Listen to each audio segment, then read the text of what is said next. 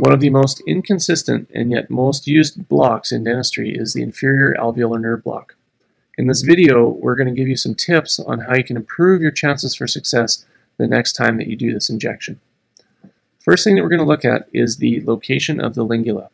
Now, the lingula is a bony projection on the medial surface of the ramus, and it's right over the opening of the mandibular foramen. So the mandibular foramen is where the inferior alveolar nerve enters the jawbone. And before this point, you can see if this stick represents the nerve is basically out in the open. So when we look at this, what we know from this is we want to miss high and we want to miss posterior.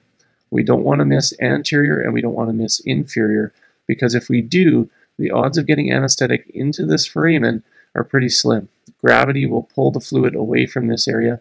If you miss high, gravity is going to help for the anesthetic to percolate down into this foramen. What we do when we aim high, so usually what I'll say is instead of bisecting your thumbnail, maybe aim for the top of your thumbnail when the thumb is resting in the coronoid notch. This is true for all situations, even in, say, class 3 patients who have a lower coronoid notch. You should be aiming higher on these patients anyways, because the lingula will actually be higher relative to the coronoid notch.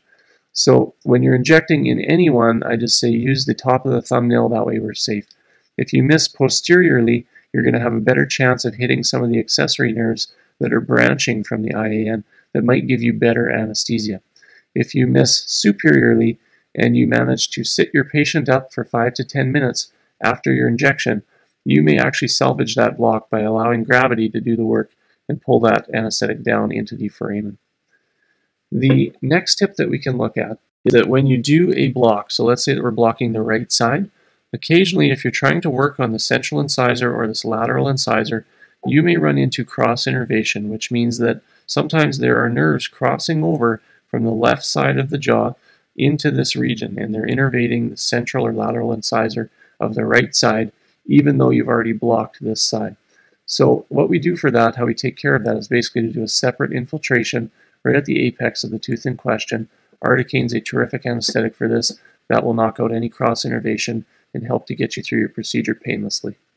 The third thing to look at is when you have a Panorex, so when you have a panoramic radiograph, sometimes you're going to see that there's not one canal, but there's actually two, or maybe even three. Now, 3 is very rare.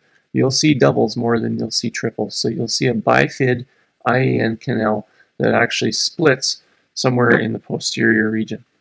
Now, when you see that, another tip for those is you want to aim a little bit more posteriorly.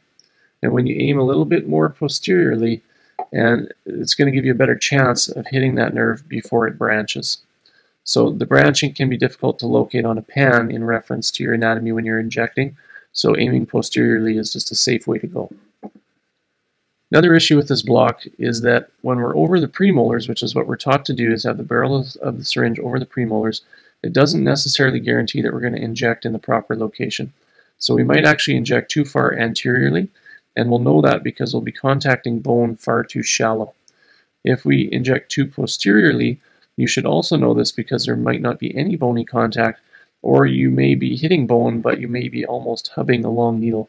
Another tip that I can give you is to use basically a double dose of the anesthetic. So you could use this in cases where maybe someone has had trouble with anesthesia in the past, or maybe if you're doing a surgical procedure. It's pretty standard for me to do 2 blocks when I'm taking out a molar tooth, just to ensure that the patient is good and numb. So increasing the volume of anesthetic is going to increase your chances of being successful. Another common cause for missing this injection is the sphenomandibular ligament, which connects to the lingula here. Now, if you don't hit bone when you're injecting, it's possible to be basically medial to this ligament, and if you deposit there, the ligament acts as a barrier for the anesthetic to kind of work its way laterally into the foramen. So that can be a reason that you miss your block if you're not contacting bone, so make sure that you're hitting bone at the appropriate depth. The other thing that I could say is that sometimes we get busy and we're in a hurry to get going, so we maybe don't wait long enough. If you give your blocks a little more time, and I know maybe 5 minutes is suggested to let them get working, if you give them maybe 10 to 15 minutes sometimes and you leave to go do some hygiene checks, come back, you will find that most times a block that you thought you might have missed is actually now sufficient to work on that patient. So these are some of the more common things that you might run into. And hopefully these are some tips that are going to get you out of a little bit of trouble, maybe make you a little bit more successful with this block and make it a little more fun to do, a little bit more predictable. Thanks for watching. See you next time.